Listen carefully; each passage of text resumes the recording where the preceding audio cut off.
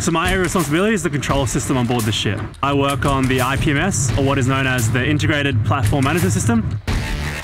Working with Navy is very rewarding. It's definitely the best of both worlds, working as a civilian. As the IPMS engineer, the system is integral to the functioning of the ship.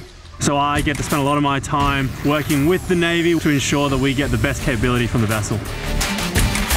So on a daily basis, I'll find myself doing engineering changes, obsolescence management, liaising with the ship, maintenance. I like working for Navantia Australia because I get to work with high-tech, cutting-edge equipment that I know is being utilised on advanced warships and systems in the Australian Navy. Working for Navantia provides me the ability to grow my career.